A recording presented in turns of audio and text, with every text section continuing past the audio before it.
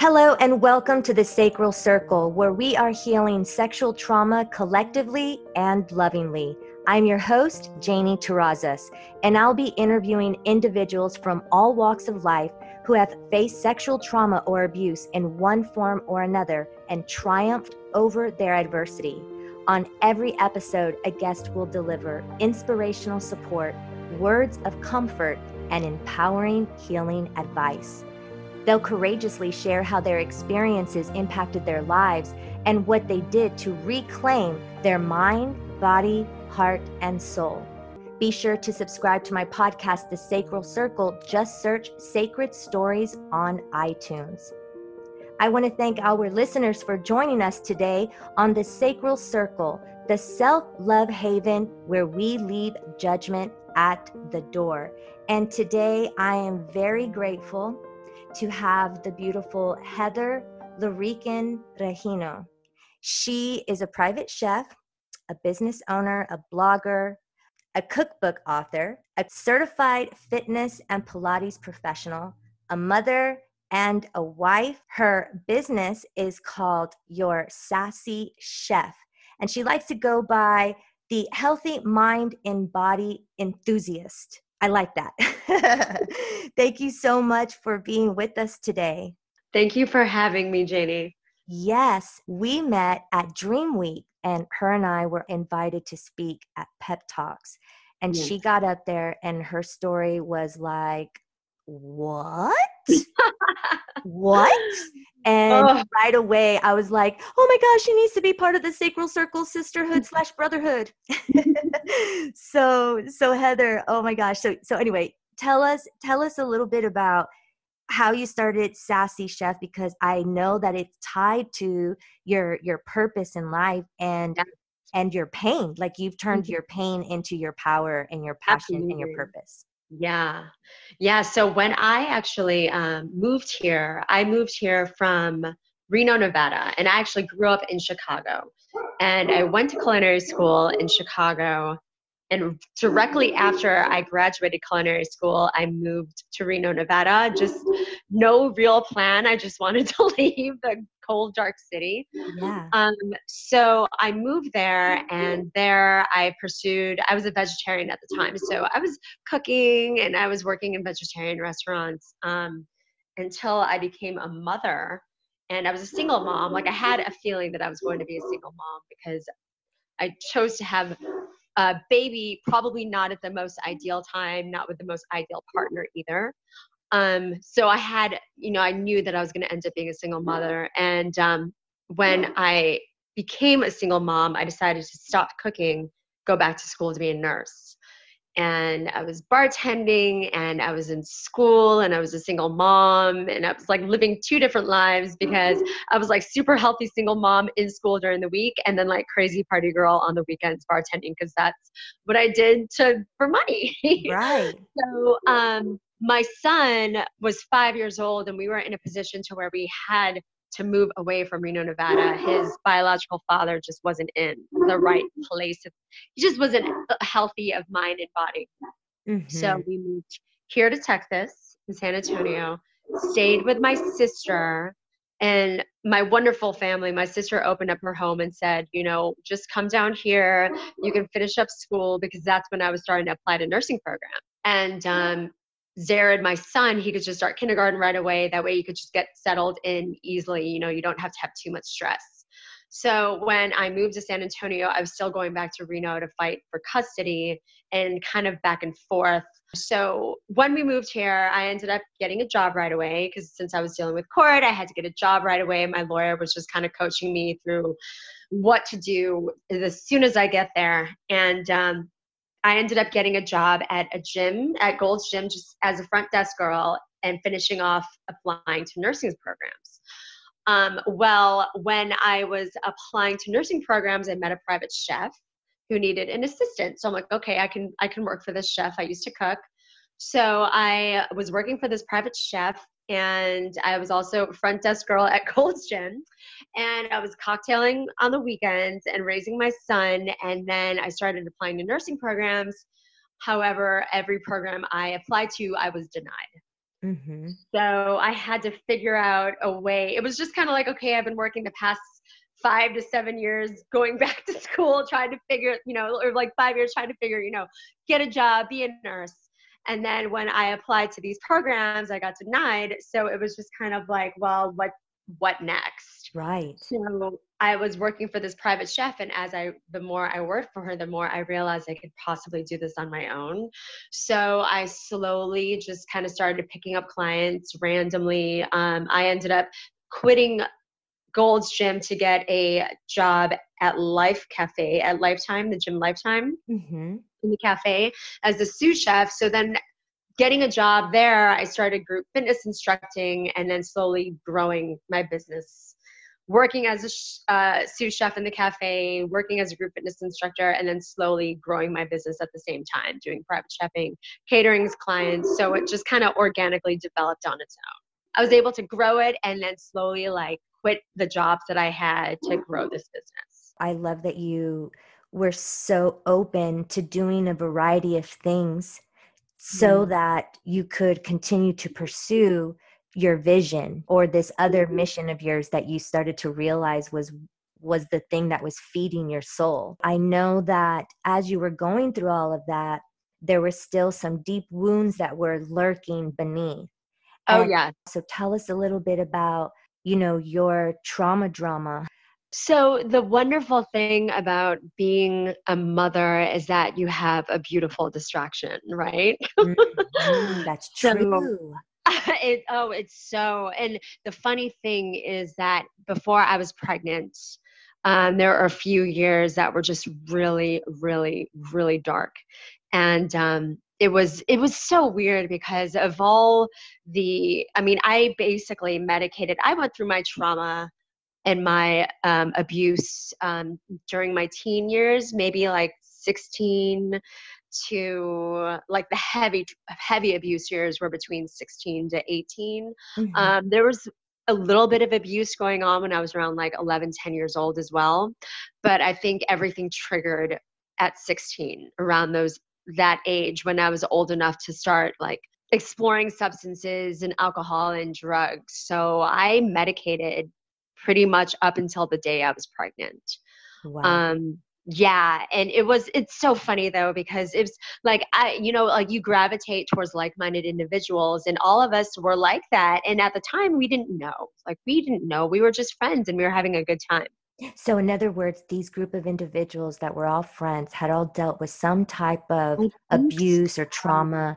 Yeah, In some your kind of case, trauma. it was sex trauma. Yeah, sex trauma and physical and emotional and mental abuse trauma as well. So Oh, I had all of it. oh my goodness. Was your Trauma, yeah. perpetrator connected to the family? Okay, so the sex trauma, it was a friend. Okay. And the physical and emotional abuse trauma was one that was connected to my family. And then I had another abuser who was actually my first relationship. So it was, and I think what the hardest part was, it was like that second round of trauma, because I had earlier trauma when I was younger, 10, 11. And Mhm. then that second round of trauma, it was like back to back. Like so much happened within a few years that I think it just like I froze. Like I just, Mhm. I couldn't, like I couldn't function. Like everything just kind of paused and stopped. And it's funny because I've read a lot about abuse survivors, and it's like we get stuck, like mentally and emotionally, we get stuck at the age we were when the trauma happened. Mhm. So Oh. for years, I just couldn't get my life together. Like I couldn't. And it's funny because I was always working. I always had a job. And even when I was like during my heavy drug abuse days, I was still working 3 jobs because I was like, well, I feel like a loser, but if I'm working, then I won't feel like so much of a Mm. Wow. And you bring up a good point because productivity, being yes. productive to the Mhm. world says, I'm doing fine, like I'm Yeah, okay, you know? I'm okay. That's Because exactly what that says. And I feel like with that too, along with being a mother and having that what do you call it, having that distraction of motherhood. It's like productivity is also a distraction. Working 3 jobs, 4 jobs, whatever is also a distraction because you are so exhausted emotionally that you don't have time to think about what truly matters. And that is like, how am I doing inside? How am I healing? Am I taking care of myself mentally and emotionally? You don't have time to think about that stuff because you just are so exhausted. You just go to bed and then you have to wake up the next day and go about your day.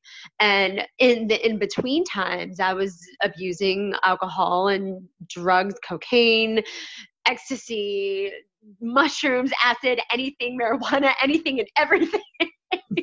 You're like, get me out of here. Yeah, It was like get me total out of this escapism place. for sure.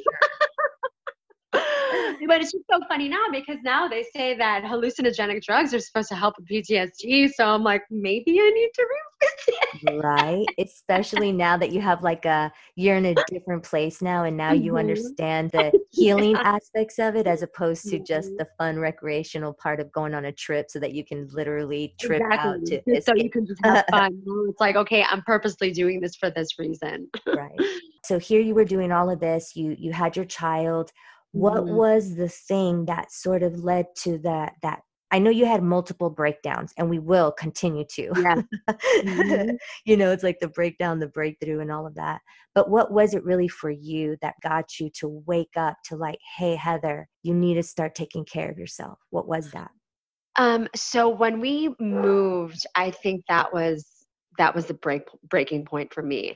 And I felt like, so we spent, after my son was born, we spent 5 more years in Reno, Nevada, and I love Reno so much. And sometimes I wish I had the healthy life I have now in Reno, Nevada, just because it's such a beautiful place. The desert, the mountains, the trees.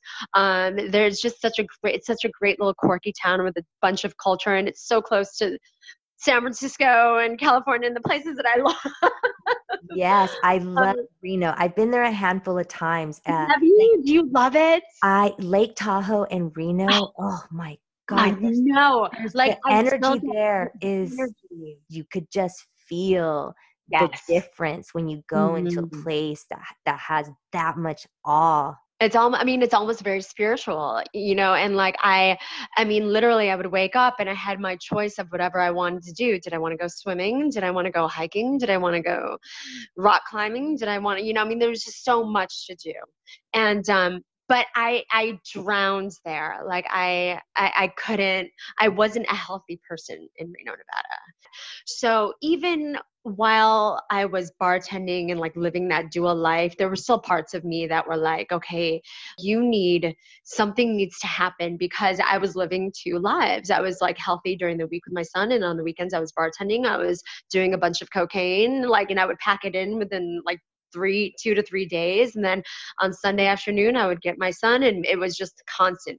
It was just this cycle of, and my serotonin levels were all screwed up. So there was a time when I was just getting really, really depressed. And I was like manifesting, like, something needs to change. I don't know what it's going to take, but something needs to change. My life needs to change. And I didn't feel like I was strong enough to do it myself. And even as a mother, I still didn't feel strong enough to make that decision. Like, I just wasn't there yet. Mm-hmm. And I think because of the trauma, like, I didn't have the confidence to be like, I'm changing my life. This is what I'm doing. It wasn't there yet until we were prompted to leave, until I had to make the decision, hey, we need to move. And so you came So to San Antonio because you had family here in SA, you said? yep, I had a sister here, and it's so funny because my parents live in Vegas. At the time, they still live in Vegas. I had another sister in the Bay Area, and since Reno is close to those places, I just assumed I was going to end up moving to one of those places. But the Bay Area, I was still in school, and I'm like, a single mom student is not going to be able to afford rent in the Bay Area. Where would my son go to school? We would probably be living in the not the greatest neighborhood, because Mm. that's what all I can afford. Vegas, I just felt like it would be similar to Reno. So my sister lived here in San Antonio, and my 2 older sisters, whom I love dearly, but they've always kind of like told me how to live my life. Mm-hmm. Yeah, right, for sure. Always, and still till this day. Which, of course they're gonna, I'm their baby sister, so that's just what's gonna happen. But they like got on the phone, came up with this master plan. They're like, you're going to move to San Antonio. You and Jared are going to start your lives over. They were like that light of inspiration that you needed and that little kick in the butt. Yeah. Maybe. And it was just like, and because, and I think, and I mean, this could be, I don't know if it was because it's the little sister in me or like the trauma, the abuse survivor trauma, but like I tend to not be confident with my own decisions. So Mhm. like if somebody tells me, somebody whom I love and trust, tell me what to do, I'll just say, okay. Yes. And that's part of what we have to heal because Yeah. because of that codependency. And Yeah. then also too, like you hadn't built the self-esteem and the self-confidence to Yeah. trust your voice. You hadn't even really connected to your inner voice. Yeah, You were and so used to exactly. people I never telling really you. knew what it was, what my voice was, because I think when the trauma happened, it was just shock factor, and it's like I didn't know who I was anymore. So all those Mhm. years of medicating, like I didn't have a voice. I wasn't exactly sure what it even was and like who I was and what I wanted. So I made the decision to move. It was, I think, the end of July of 2009. We sold everything. I sold everything in my apartment and gave it away, packed up what my son and I had in our car, and drove from Reno to San Antonio. So I got here on a Thursday evening. He started kindergarten that Monday. It was like boom, boom, boom, like one thing right after the other. Mm. So I didn't even really have a lot of time. I didn't have any time to process the move and process what just happened. We actually both went into counseling. He went to counseling just so he could manage the change of his life. And even at 5, he knew what was going on. He knew that he had to leave Reno, and he knew that he had to be away from his biological father. Like he knew all of that. Mhm. So I got him in counseling right away. And then, I mean, we just immediately started our lives. However, it still didn't trigger. It took a few more years for me to really, I feel, really transform or really step into the woman that I was supposed to be. And I'm still healing, Mhm. but yeah, I was single for a long time until I met my husband, and I had issues, relationship issues. And when I was realizing how many issues I had, I went back to counseling before I got Great. married, just so I can work through all my stuff. You got Yeah. yourself a really good guy, and so but it sounds like you really, when you did the work, you really were doing it for yourself. You were doing it for Yeah. yourself first and foremost. Like Mhm. even with your son, I'm sure you were doing it for your son, but it sounded like there was a piece of you that knew you had to do it for you. It come from there. So here you had another motivating factor. You had this awesome husband, Mhm. Yeah. and it sounds like therapy was really the route for you. Were there other practices or healing modalities that you ventured into? Well, I've always been an active person. So the fitness component really helps, exercising, drinking a lot of water, taking your vitamins, eating healthy. It's funny because even during my heavy drug days, I still always ate healthy and I still Mhm. always exercise. And you know what? That honestly was like your saving grace. And I think it was. yeah, Yeah. because everything that you've been through and everything that you're passionate about really ties back into what are you putting into your vessel? What are you eating and drinking and Hmm. doing? But what are you also Yeah. thinking and feeling? And you're tying it all together. And food is such Mhm. an integral part of our day to day life. And there's food that Absolutely. fuels us, and then there's the food that really depletes us. And so I love that you naturally were doing the eating and the working out, which was Mhm. part of your saving grace. Yeah, I don't know how I survived. And it's funny because I still have pictures of those days and I'm like, oh my gosh, you look like you're about to fall apart. I'm It's like, so funny, you our look like a perception. crazy girl. And with counseling therapy, I started going right after I had my son. So I've been through 4 different therapists. And I feel like I needed to go to all 4 of those at different phases of my life because with each new year there was new growth. And I'm like, okay, I'm no longer the same person. I'm having new issues, but I need to figure out how I'm going to get through this. So then every time I felt like I progressed, I would have to get back into counseling just so I can figure that and sort those things out. Beautiful. Um, And I love that you were so open and willing to get yeah. help because somebody And like yourself that was such a like basically a doer, and like you were just like go go go. I think the do was probably one of the things that like saved me was because I didn't stop and I just didn't know how to stop, I think. Mm-hmm. But it eventually got me in the right direction, on the right path of doing the right things. Right, right. You had that energy in you and that capability. It's just you needed to use it in the right way for your greater good, which is what you're doing now. And So, it's funny because when we're discussing breaking points, I actually just had a thought about something, because I feel like with trauma, there's layers, and you slowly peel off a layer, you slowly peel off another layer. And I think another breaking point, because when I moved here, I was still like partying every chance I could get. I mean, I wasn't doing the hard stuff anymore, but I was like, any moment any free time I had, or any free night I had, I was like at the bar with my friends, and just, like getting and just having a good time partying and stuff. And I was actually at a party, and one of my girlfriends pulled me aside. She just got a divorce. Recently became a single mom. She was telling me how hard it was. And then she was explaining to me how she felt grateful that she had her ex-husband there to help her, and there was co-parenting and there was child support. And then she proceeded to tell me, she said, you don't have that. You don't have somebody that helps you. You don't have the child support. You don't have that person that you can rely on. And then when she told me that I was an inspiration, and when she told me that, it made me want to become better. It made me want to be like, okay, if this is how people view me, like maybe I should really focus on becoming a better individual. it's Like, I had no idea. And then she was just like, you're an inspiration. She's like, me, like, and that triggered something. I'm like, well, maybe I should maybe I shouldn't be partying so much if this is the case. Maybe I really need to explore more healing if this is the case. funny enough, she said you inspired her, but she ended up inspiring and lighting up a fire inside of you. Mm-hmm. Like it just like illuminated it. And Yeah. you really saw maybe not for the first time, but it sounds like where it really like hit home. Yeah. It resonated. Yes, and the superheroes are about taking accountability and responsibility. And what are they Yes. going to do with the life and the time that they have here?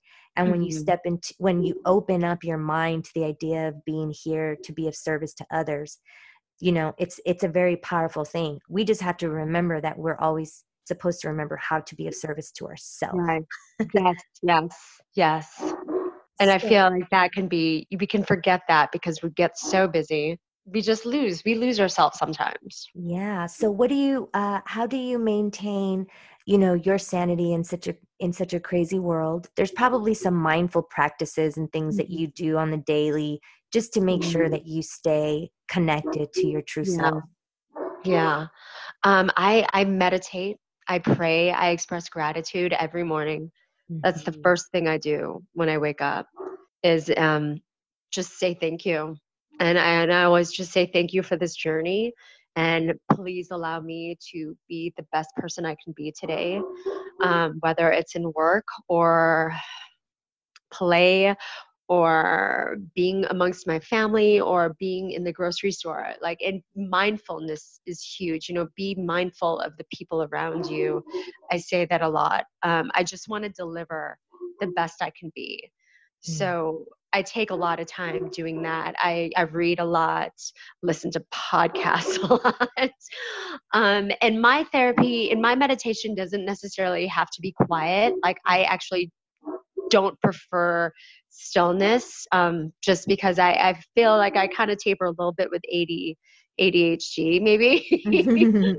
So even if it's like singing or listening to music, again, I exercise a lot, so that helps. And just being grateful. I think gratitude is huge. I think taking the time, and and also being aware of how am I reacting to this. I think that's huge too. It's like, even if I catch myself not in the greatest mood, or if I'm reacting poorly to something, like, I always have to take a step back, and I'm like, okay, hold on, what's really triggering here? Hmm. There's this acronym, it's STOP, and it's S, stop, T, take a breath, O, observe what you're feeling like internally or what you're thinking or what's going on around you, and then P, proceed with kindness. I love that. I love that. It's so I'm gonna simple. say it all And the time. but you were and I love that you're such a mindful being. We need more people that are so self-aware and take it as seriously as you do, because at Mm, the end of the day it really does impact our well-being. How we're being mhm. impacts our well-being. um, Yeah, it's so true. I love also that you reminded people that meditation isn't always about just complete stillness and Yeah. quietness.